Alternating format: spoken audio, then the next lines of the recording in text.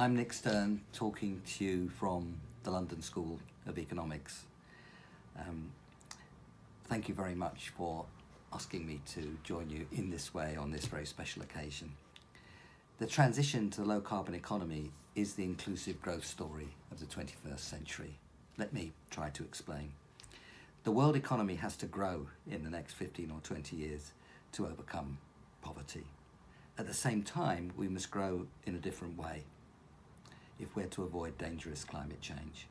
That means that emissions must peak as soon as possible and be cut by at least 30% in the next 15 years.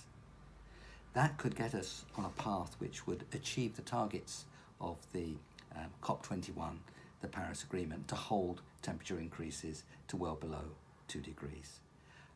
It's very important that we do that. The recent IPCC report has shown that the difference between 1.5 and 2 is really significant in terms of damages, and to go beyond 2 is seriously dangerous. That could involve, if we went beyond 2 or more, we would halt and reverse economic development and force hundreds of millions of people to move, with real risks of severe and extended conflicts. These stakes are very big. This new type of growth must radically reduce carbon and move to net zero emissions as close as we can to 2050. And we're in a hurry to establish this new type of growth because infrastructure will roughly double in the next 15 years and the world economy will double in the next 20. We must not lock in workers and their children into old and dirty technologies.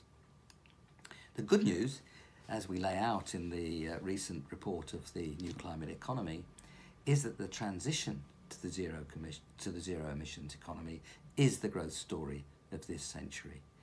It employs the technologies of this century, not the technologies of the 19th and early 20th century. That means renewable power and storage. It means clean transport. The era of the internal combustion engine is coming to an end. It means much better managed cities, which we now know how to do in strongly digital ways. It's inclusive. It's poor people who benefit from the better public transport. It's poorer people who benefit from the job opportunities, renewables and so on. And it's poorer people who benefit from cleaner air, from having cities where we can move and cities where we can breathe and be productive. And indeed, it's poorer people who benefit from ecosystems which are robust and fruitful. That's why it's inclusive. So how do we get there? First, we must price carbon and mandate carbon disclosure. People have a right to know whether their pensions are being put into the technologies of 100 years ago or the technologies of the future. We have to accelerate investment in sustainable infrastructure. We have to foster private sector innovation. And very importantly, we must also ensure a just transition with people at the centre. The benefits are many and large. Not only will we have stronger growth, but 65 million extra jobs by 2030. The voice of workers and trade unions in this growth story is critical to ensure a just transition for all workers.